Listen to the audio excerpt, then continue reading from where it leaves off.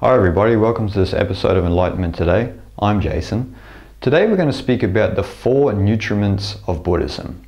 Now the Four Nutriments of Buddhism are four kinds of food people consume daily. We all consume these foods. But don't just think edible foods, even though that is one of them. The four kinds of food are edible food, sense impressions, volition, and consciousness, both individual and collective. Now, when we look at edible food, obviously, that food is what goes in through the mouth. When we look at sense impressions, the sensory experience we have, these are what we take in through the eyes, the ears, the nose, the tongue, the body, and the mind. So basically what we hear, what we read, what we touch, when you're playing with your smartphone, the sound of traffic outside, and the advertisement you read, these are all going in through your senses, and this is basically a food that we take in as part of the four nutriments. When we look at volition, volition is basically your will, your concerns, your desires. So volition is a food because it feeds your decisions, your actions, and your movements. But keep in mind that Buddhism is not saying that your volition is essentially bad, because without volition you wouldn't move, and when you don't move you wither away and probably die. Now the fourth nutriment, the fourth food, includes your individual consciousness and the way your mind feeds itself and feeds your thoughts and your actions. You know, we all have a mind, and we know that our mind is constantly feeding on itself. When we look at the collective consciousness aspect of this nutriment, this is how we are affected by group think. So think of a small group that you might be affected by, a society, a larger group, or a religion, or even the media. You know, the media often influence the way we think. They often poison us with our attitudes towards the world. They poison us with hatred, anger, cynicism, so forth and so on. So we need to be mindful that the four nutriments can be healthy or unhealthy, nourishing or toxic. It really depends on what we consume and how aware we are of our consumption, how conscious we are of our consumption, of what we're taking in through these four nutriments. Because we often consume things unconsciously. We often consume food unconsciously, we watch TV unconsciously, and usually this is always related to our emotions. You know, usually when we are upset, for example, a lot of people might turn to a lot of food to suppress this particular emotion that they have. And when we look at obesity and psychological problems, this seems to be the prevailing tendency behind them, that we are not dealing with our emotions. Instead, we are trying to suppress them with external stimuli. So when we look at edible food, for example, edible food, we usually distract ourselves from the emotions that we have within us, or the situations that we need to deal with junk food or alcohol. We have all had an experience where we've had a tough situation with somebody, or circumstances happen in our life, or there are particular emotions that we have to deal with, where we often turn to alcohol to try and make us happy, when usually that only suppresses the problem and make it worse. Now this also relates into the sensory level. So when we look at the sense impressions aspect of the four nutriments, we usually try to suppress certain emotions or problems that we have with video games, or we go to watch a movie, or we read a magazine, or we engage in frivolous gossip with our friends, or we are constantly engaged with the smartphone. And I don't understand this attraction to smartphones that people have, but there is this constant engagement. It doesn't have to be unhealthy all like this with edible foods or sense impressions, but we usually don't choose healthy food, or we don't choose healthy sense impressions to take in. We usually turn towards these more unhealthy aspects because they are emotionally driven. When we look at our volition, for example, our volition can be very healthy. It can contribute to constructive motivation. You can be motivated constructively. But our volition can also be unhealthy. It can be determined by craving and obsession. A lot of people become super obsessed about something, and according to Buddhism, this is an unhealthy volition. This is an unhealthy aspect of the four nutriments. When we look at the collective consciousness aspect of consciousness, we are often affected by the group. We're affected by society or by religion, and we begin to think that way. Our individual consciousness begins to mimic collective consciousness. When usually, when we look at the way society is built, society should be the makeup of individuals, not the collective consciousness imposing its will upon the individual. So you need to become sovereign of your own consciousness. This aspect of the nutriment is very important. You need to become sovereign of this individual consciousness aspect. Okay, so we need to guard the 9 gates. This is what the East would say, and also in Egyptian philosophy. On the individual consciousness level, we need to guard these 9 gates, and these 9 gates are the 2 eyes, the 2 ears, the 2 nostrils, the mouth, the anus, and the penis or vagina, depending on which gender you are. Now, why this is important is this begins to make conscious the 4 nutriments. You begin to become aware of what you are taking in as a food that contributes to your being. So this also relates to the sixth sense philosophy in Egypt. So the 9 gates, for example, what we take in through these 9 gates, that we have these 9 openings within our body, contributes to the way our mind is. Now, to explain that, the sixth sense philosophy is related to the Eye of Horus symbol, personified in the Egyptian goddess Wadjet. Superficially, the Eye of Horus is thought of as a symbol referring to protection, royal power, and good health. But esoterically, it conceals the ancient philosophy of the 6 senses. Now, we know what the 5 senses are. What is the 6th sense that is driven by these 5 senses? And why is it important to guard the 9 gates? Now, why it's important to guard the 9 gates is because what you take in through your senses, through your mouth, and everywhere, even your sexual stimulation, drives your 6th sense. Now, your 6th sense is your thoughts and or your mind. Usually it's translated as thoughts. So the more pure the food you take in through the 9 gates, the more pure your mind is. The more subtle your thoughts are. They're not jumping around here and there. They become very subtle, more still, but you need to become conscious of what you are consuming through the 9 gates. What food you are taking in, what 4 nutriments you are taking in. So if we don't become conscious of the 4 nutriments, we affect the individual consciousness too much on a subconscious level, on the samskara level, to use Sanskrit terminology. We affect too much on that subconscious level. Often we are mindless with what we are taking in. It's emotionally driven. We take in food, it's emotionally driven. We mindlessly watch TV because we had a bad day at work. And all of this attitude is because we are not making conscious what we are consuming, the 4 nutriments that we are consuming through this psychosomatic organism. Now, when we are not conscious, as I said, this contributes to the samskara level, the subconscious, the deep subconscious level, which usually unconsciously drives our thoughts, our habits, and our actions. So Zen master Thich Nhat Hanh explains this beautifully with the analogy of radio NST. Radio NST is radio non-stop thinking. So radio non-stop thinking means that we constantly have this internal radio station going on in our mind, which is continually jumping here and there. Our thoughts are bouncing around here and there. And this results from the deep samskaras at the subconscious level that are just bubbling up unconsciously, these thoughts that are just bouncing around in our skull that we identify with.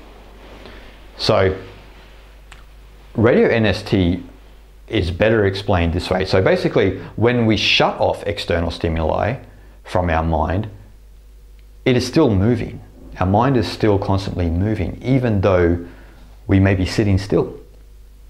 So we could use a ceiling fan as an analogy. when a ceiling fan power is turned on, it's going, and then when you turn the power off, it has a little bit of juice in it and it continues to move a little bit.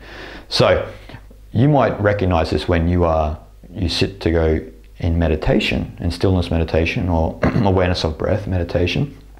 You'll be conscious that your mind is continually moving even though you are sitting completely still. You've shut off all external stimuli, but the radio channel, the internal station of radio NST, is continually moving. So we're constantly consuming our thoughts in this way. We're constantly ruminating on our thoughts on the individual consciousness part of the nutriments.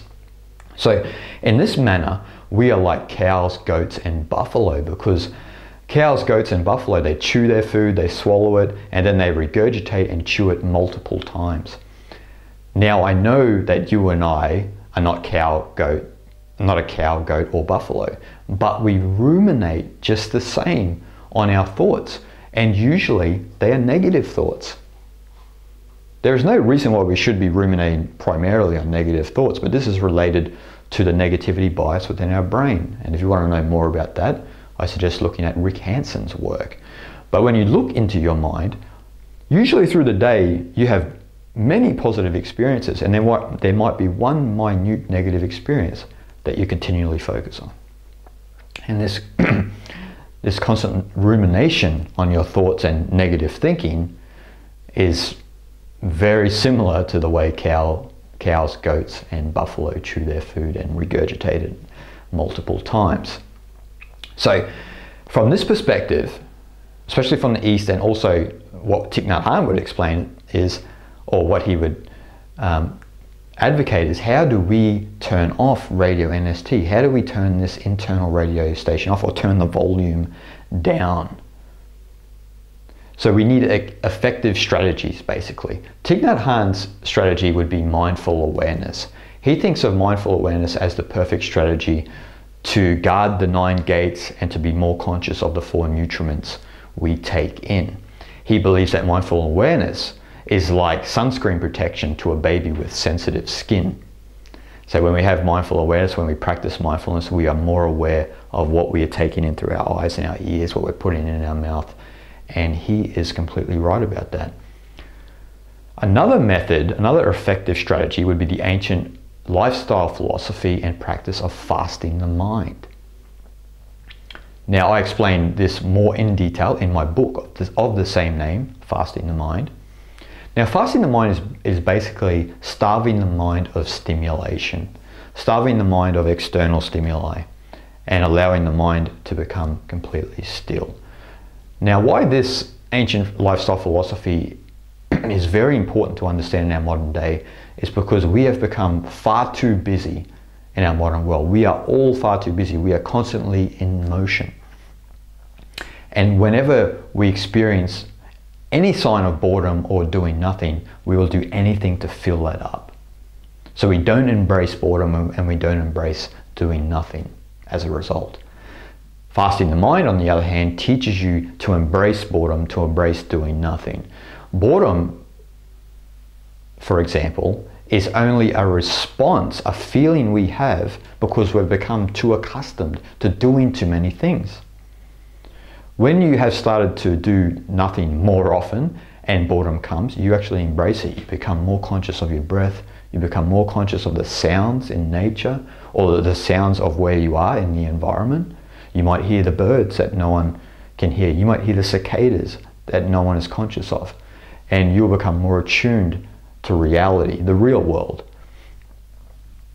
Now, this method of fasting the mind, of bringing your mind back into nothingness and just to be consciously aware of your breathing and this and that, has a big effect on your nervous system. And this whole lifestyle philosophy and practice actually has a massive effect on your nervous system. To explain that, we need to understand that there are 2 branches of the autonomic nervous system. There is the sympathetic nervous system, which is related to doing, activity, and is what is activated with the fight or flight response. And then there is the parasympathetic nervous system, which is related to non-doing, passivity, and rest and digest. Now, to use Chinese thought In relation to these, the sympathetic nervous system is related to yang, related to the masculine, the active, and the heat element. And the parasympathetic nervous system is related to yin, the feminine, the passive, and the cooling element. So basically, when we're doing nothing, we are cooling down our psychosomatic organism. When we're active, we are heating up our psychosomatic organism. So the sympathetic nervous system basically is activated in cases of emergencies to mobilize energy.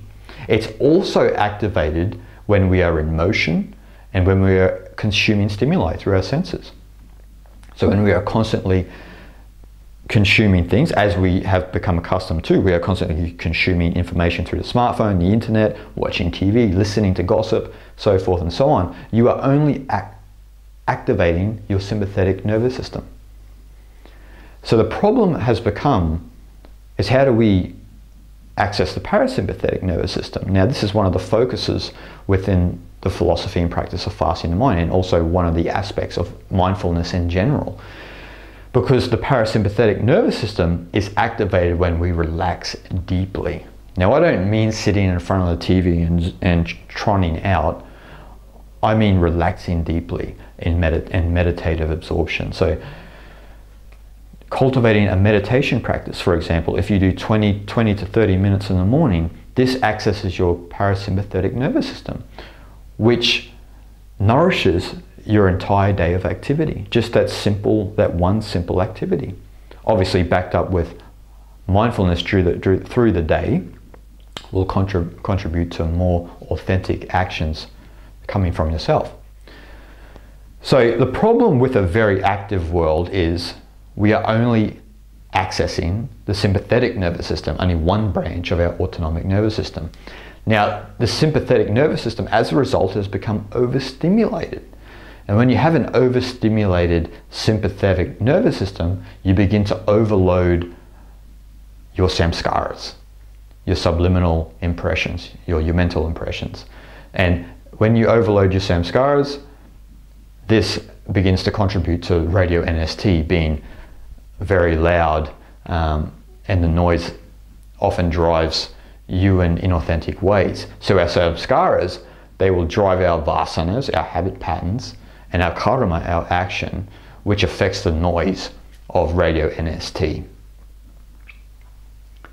So this all comes from the poor quality of the four nutriments we're consuming and the lack of awareness we have with our own life. The lack of mindfulness we are showing towards our own life. So we need to find practices and methods to counter this. Okay, so one of the fasting the mind tools is anapanasati. This is very popular in vipassana meditation.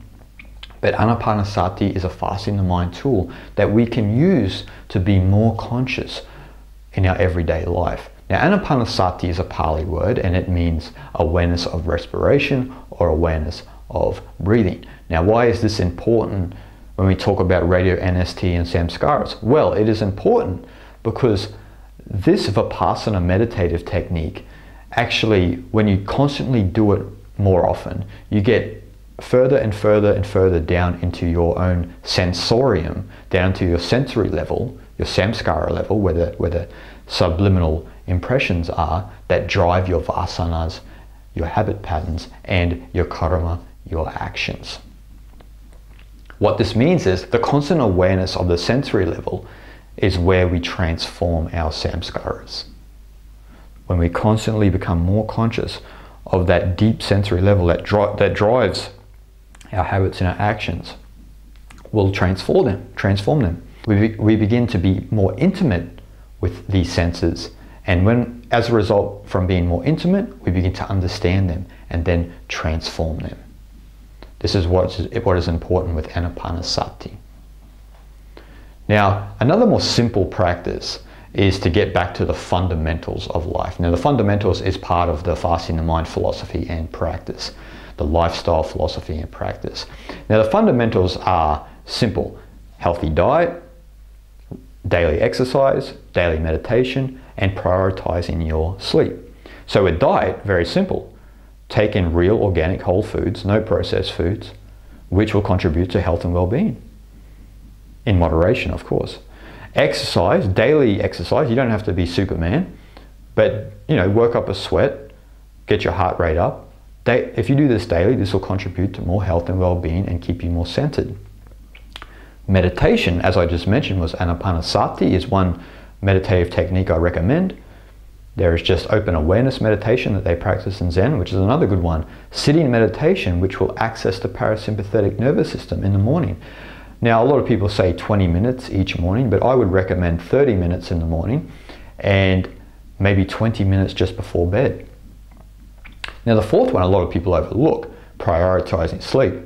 Now, what this means is you actually treat sleep as a very important part of your life. A lot of people don't think about sleep as something that's very important, but we need to remember that a large majority of our life is spent in sleep, so we should work to sleep well every day. So the way to prioritize sleep is to develop methods to make you sleep more deeply.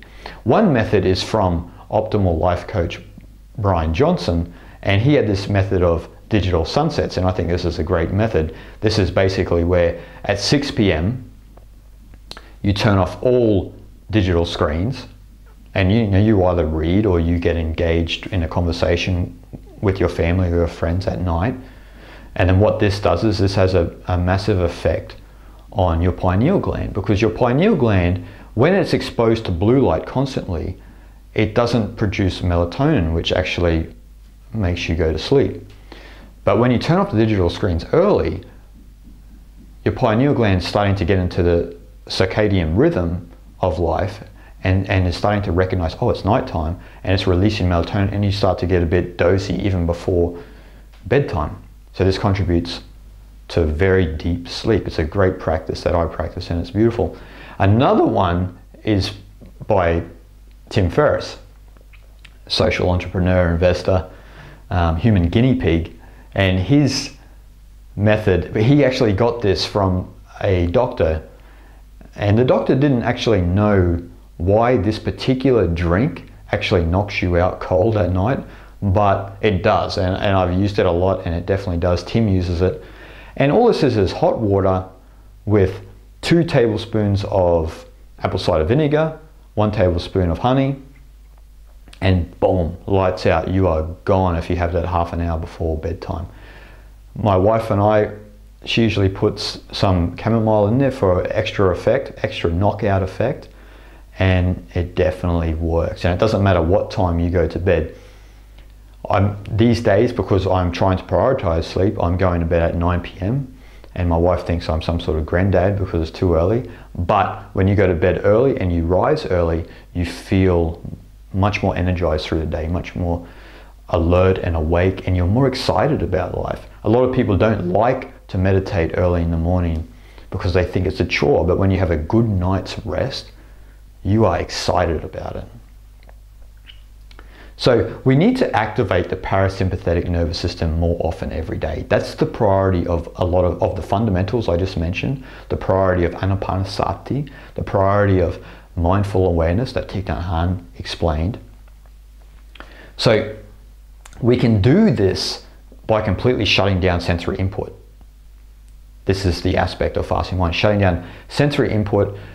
When we shut all sensory input down, we are beginning to access the parasympathetic nervous system.